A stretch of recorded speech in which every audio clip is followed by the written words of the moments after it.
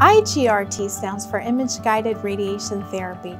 How that works is prior to delivering each treatment, we're able to do an image right before delivery. So let's say, for example, one day you eat more food, one day you eat less food. Your stomach is going to be a different shape.